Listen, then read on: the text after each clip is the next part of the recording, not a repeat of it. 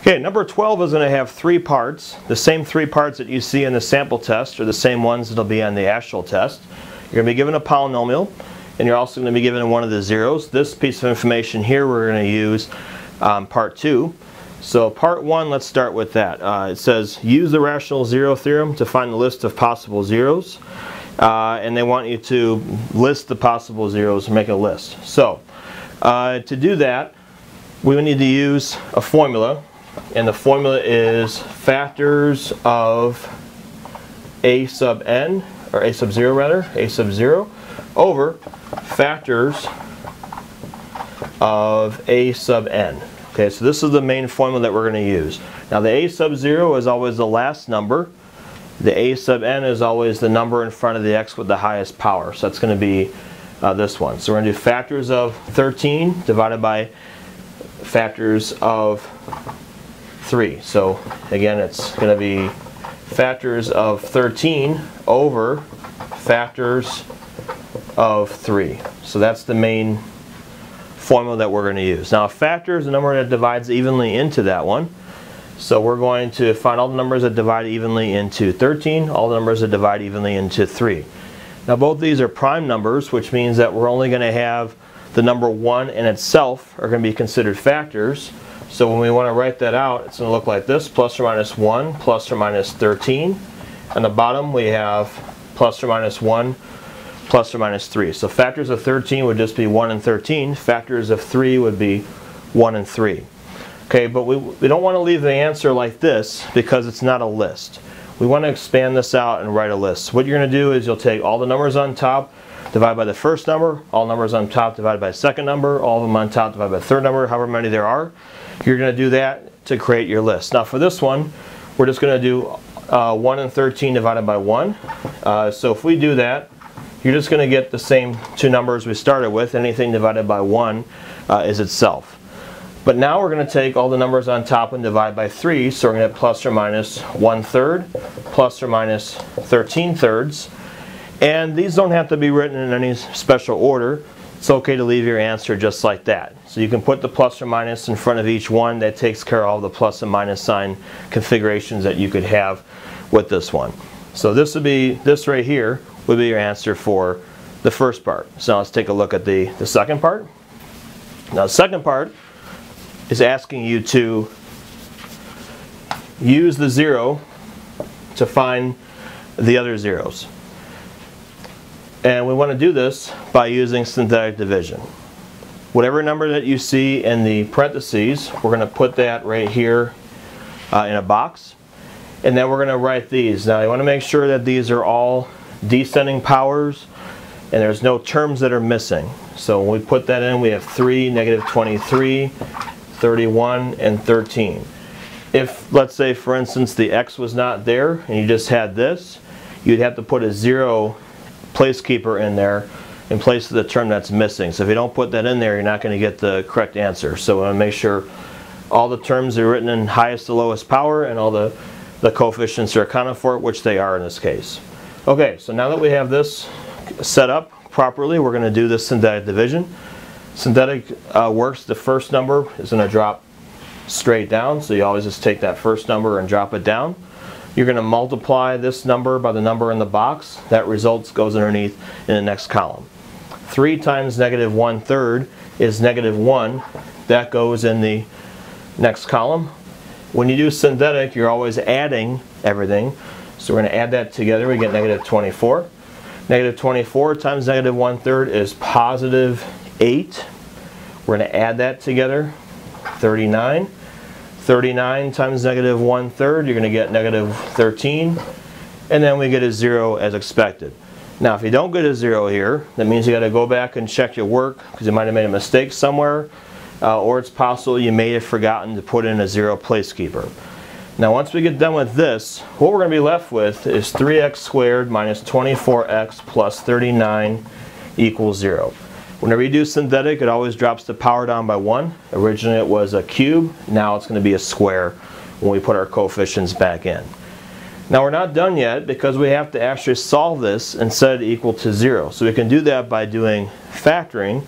So first of all, notice that there's a 3 that's common, so we can do that to make the numbers a little bit smaller. So now I get this. So take a 3 out of all those terms.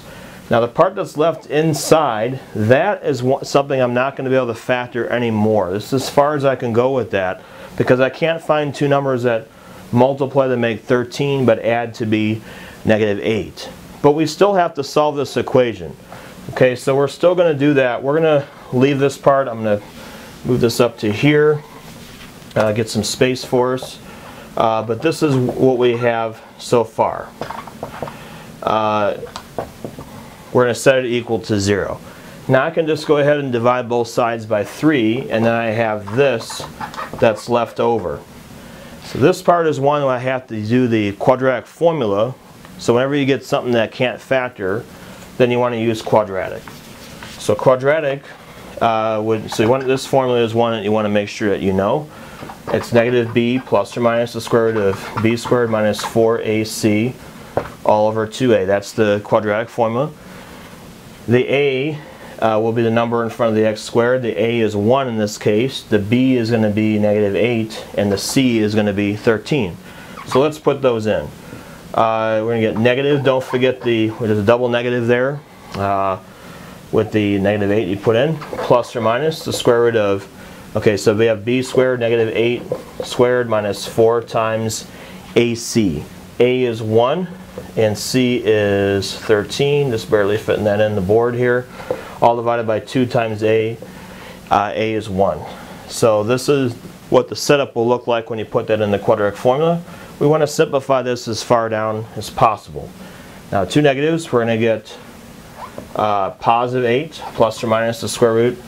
Okay, now this is going to be 64 minus 52, and that's all over 2 times 1 is 2. You want to subtract this. You get 8 plus or minus the square root. You'll get 12 inside there when you subtract that one. Now this, you want the square root of 12, you want to break that down one more time. 12, it can be written as 4 times 3. Square root of 4 is 2. We can take the 2 outside the radical. So we get 2 square root of 3. That's going to be over 2. But we can do one more step on this one. We can divide each of these by 2. And then our final answer will be 4 plus or minus the square root of 3. And that's as far down as we can go. So this will be considered zeros. So when it says, you'll put on the answer blank, it says use the given 0 to find the other zeros. You can actually just answer that, 4 plus or minus square root of 3, and you can put that down there, and that would be the other zeros. Okay. So now the last thing that we're going to do is we want to use the zeros to factor. Now we're actually not going to really use the zeros. You don't want to try and, you don't need to factor something when you have a square root in it. Again, it came from this term right here. We said earlier that that part cannot be canceled. So now we're stepping into part 3. So part 3 would be the one where they want you to factor. Now, this part that we had earlier, this is actually going to be part of my answer. So almost always you're going to use the answer you got for part 2, and you can use it in part 3. Okay, so we have 3 times x squared minus 8x plus 13. So we have that part so far, and we know that part's factored and it's correct. Now you also want to include the 0 here, the -1/3. Whenever you write that in there and turn a 0 into a factor, it's always x minus whatever the 0 is. Now in this case you have x minus a -1/3, and that's going to turn that into a +1/3. So we have this. Now typically you don't want to leave your answer written out this way with fractions. And so instead what we're going to do is we're going to rearrange this. Now this doesn't always happen, but a lot of times whenever you have a fraction, you're always going to end up with some number outside that you'll be able to use to simplify that one. So when you get down to this point right here, I just rearrange. This is multiplication, so I can change the order around. And then now that I have that complete, the 3 I can actually take and multiply that inside each of these, and I get 3x plus 1 when I multiply that. 3 times 1/3, that goes away, so I get 3x plus 1 left over. But I still have this part left, and then this part I can't factor anymore. So then I would get this. This would be fully factored.